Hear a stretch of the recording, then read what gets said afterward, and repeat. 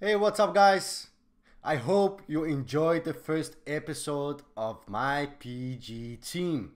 There will be more episodes with runes against speed and power, of course, and against double health and health power. I've been testing a lot this team, but you don't need to be cheated because I didn't even explain why my team is so strong as it is. And the secret, guys, is the gear. The gear is the secret of this team, guys.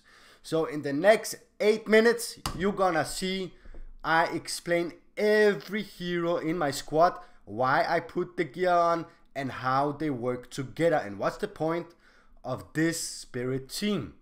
Enjoy, guys. What's up, guys? Welcome to the team. It's Spiritus Meus, my spirits, and I have GEV inside of this team as well.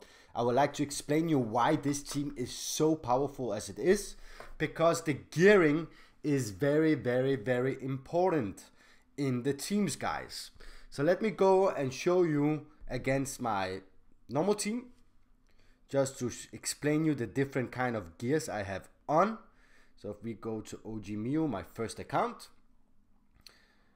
Yes, and now let's start out. If we look at Dragon Malvarus as the first one, you can see he's kind of has a lot of power and a lot of health.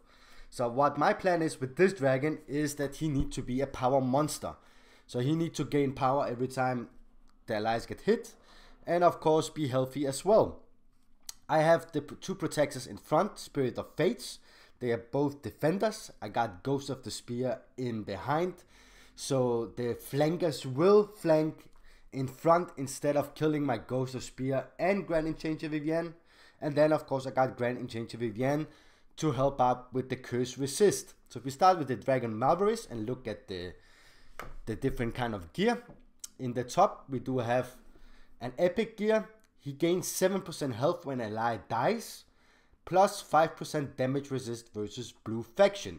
That means Dragon Malvarus taking 5% damage less from blue faction. And you got a lot of hardcore blue faction like Ghost of the Spear, but he is stealth, so that doesn't count. You got Grand Enchanter Vivienne, you got a lot of mages, you got Magister Dorian, you got a lot of blue faction, which he helps 5%. The next one is Mercer's Crest, converts 3% of damage taken to power. That means every time a AoE hitter hits the team, he will gain 3% damage of that. So he will build up more and more power. The third one is Seer Staff. He gains 2% power when an ally is hit. So every time my allies are hit, he will gain 2% power as well. So you can see 2% and convert 3%. That's a lot of percentage.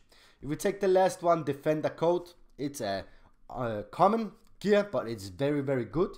Give 3% health, gain 2% health when ally is hit. So he heal himself as well every time he get hit. So he is the main purpose to survive. If we take Ghost of the Spear, we have the dagger. The Savage Taunt give 9% double damage chance. That means he can crit 9% more.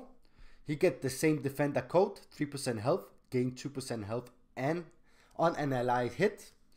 Then we got the Rebound Dagger, and the reason I choose this one is because more likely to attack enemy with the lowest health. And if I go against like a soft team, a Spirit of Fate, against Fenharel and Magister Dorian, or yeah, Grand Enchanter Vivienne, he will go at that hero first before he takes soft out. That's the purpose of this gear. So he will take the lower percentage of health. And as you know, Spirit of Fate has a lot of health. The last one is the Arm of the Champion. I gave it to Ghost of the Spear because he hit one at a time. He gave 5% extra double damage chance, much more likely to attack quick round heroes. Rogue equip 5% extra power. And since he is a rogue, he gets the 5% power. So that's beautiful, guys. And the other reason is he can attack quick rounded heroes. So he will of course go for the lowest percentage and much more likely to take the quick rounded. So the first one, which is going quick. let's go to Grand Enchanter Vivienne. And Ghost of the Spear, of course, so the other one, the flankers will go and hit the front row. If we take GEV, Grand Enchanter Vivienne, I gave her the warm up, converts 2% of damage taken by allies to health. So she getting a lot of health every time she get hit.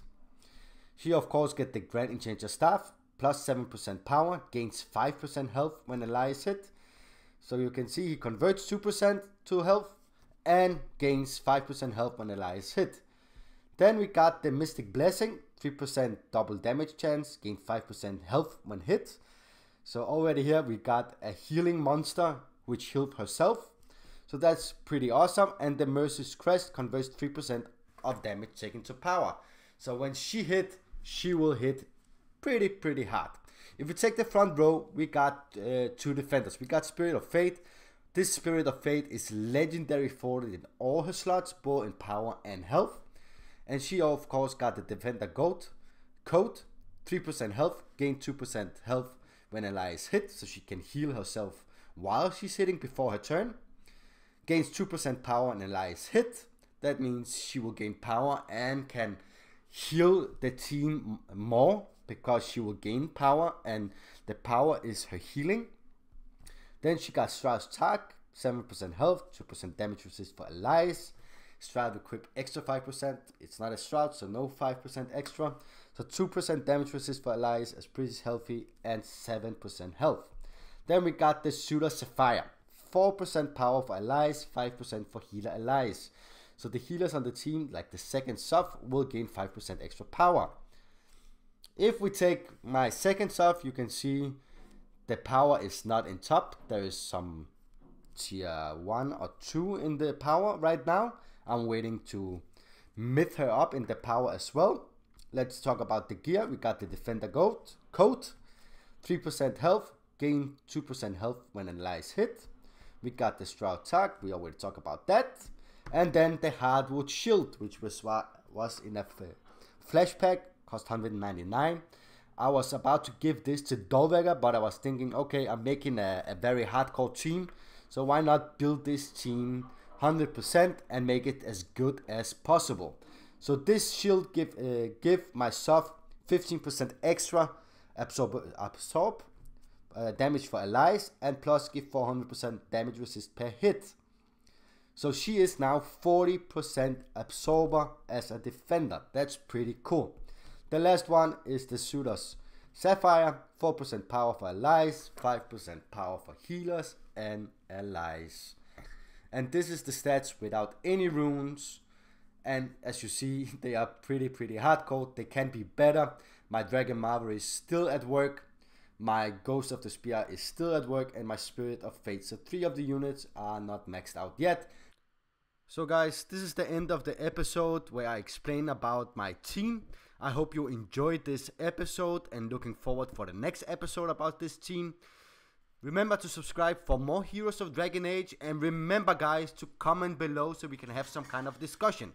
Oops, almost ran down my hookah. Peace out.